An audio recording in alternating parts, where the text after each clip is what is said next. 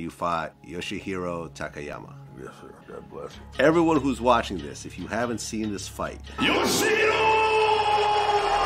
It was the craziest MMA fight of all time. We're going to see guys ready, go! The bombs that we expect in Frye fighting. Thank you. It looked like a hockey fight.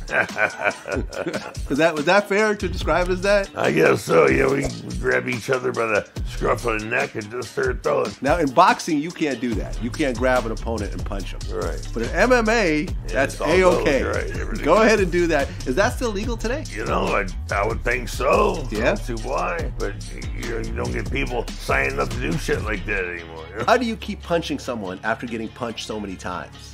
Right, because you guys literally punched each other in the face for over a minute. Were you and Takayama cool after that? Absolutely. How badly were you hurt after that fight? I think the bell rang for like a week. You know?